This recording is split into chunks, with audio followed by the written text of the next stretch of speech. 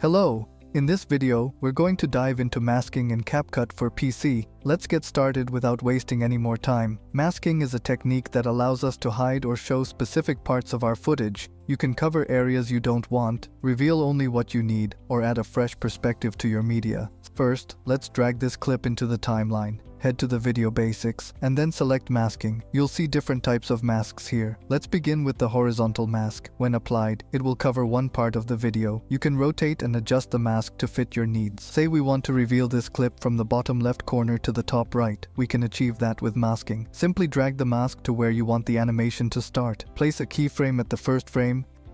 You've begun revealing your media. Keyframes let you control the reveal from various perspectives, and the results are stunning. Check out our last video for a detailed lesson on keyframe animation.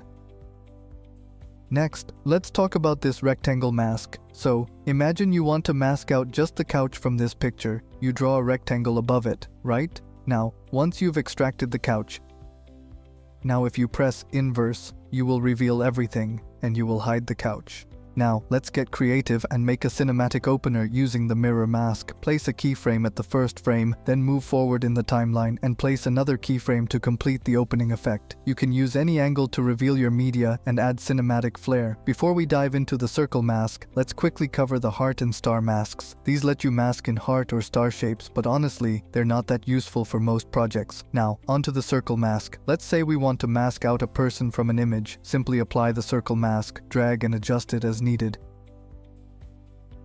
If you want to replace this person with someone else, hit inverse, then download and insert the new image. Notice how the edges look too sharp and unnatural. To fix this, increase the feathering for softer merged edges. Now, adjust the color using filters.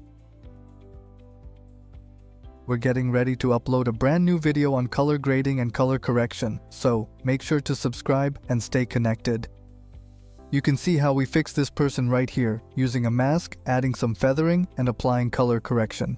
Next, let's mask out the sky. We'll use the circle mask, but it might not be perfect for this task. While Premiere Pro offers a pen tool, CapCut also has one that many users don't know about. Head to the background remover, select custom removal, and roughly select the area you want to keep. The unselected parts will be automatically removed. Now let's mask out this building. Create a rough selection and CapCut will detect the subject for you. Boom! You can easily add or remove elements with this tool. Let's try removing these two people using the eraser tool. Simple and effective.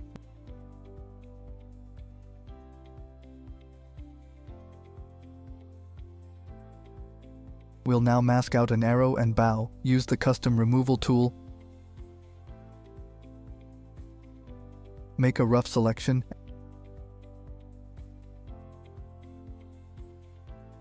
And boom, you're done. Now, let's try out some mask transitions inside CapCut. Drag the clip of a man walking on the beach into the timeline. Duplicate it, go to background removal, and select auto removal. Let's apply a horizontal mask and add some keyframes, moving from left to right. Play it back. It looks great, but notice the water hitting his feet doesn't blend smoothly. Let's fix that. Duplicate the footage again and select the moment the water hits the feet. Add a horizontal mask around that point and increase the feathering for a smoother transition. It's almost perfect, but it comes in too abruptly. Let's go to animation and add a fade-in effect. Now everything flows beautifully, but one thing is missing. I think we can add some feathering to the mask. You can increase the feather by simply dragging this button. That way it will animate much more smoothly. Now, let's try a tree transition. You can use this on any fixed object. As you move the camera from one part, add a mask from the other, and it will blend together perfectly. Bring in a clip of a tree, and if you filmed it well, it should look great. If not, like me, you can reverse the clip.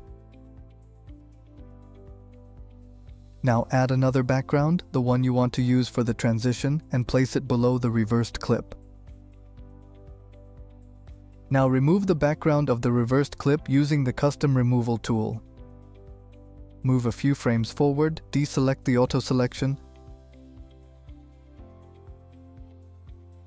and manually fine-tune the mask.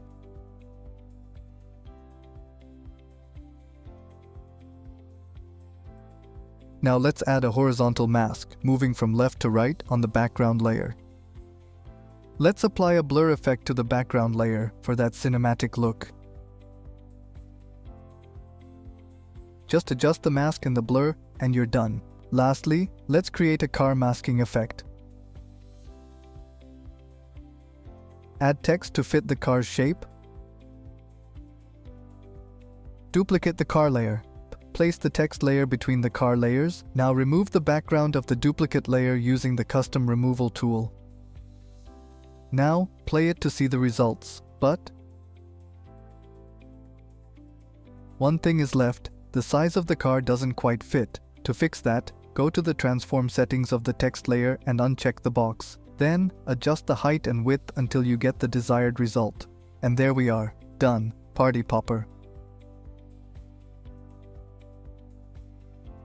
Now let's finish with this creative effect. It looks so cool, right? And yes, it's super easy to create.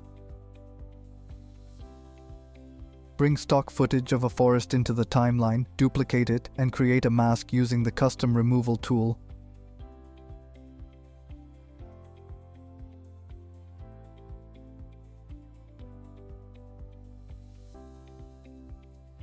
Deselect the unwanted parts using the second tool under the custom removal option. Then use the third tool to delete the selection.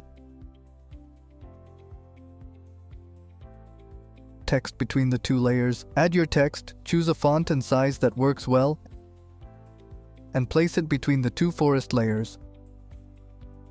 Now animate the text to rise from the ground using keyframe animation. Check out our last video for a detailed lesson on keyframe animation. And yes, that's it. We're done with this animation too. Thank you so much for sticking with us today. We're going to upload more related videos on CapCut, and in the future, we'll cover Premiere Pro, After Effects, and much more. Subscribe to our channel to stay connected.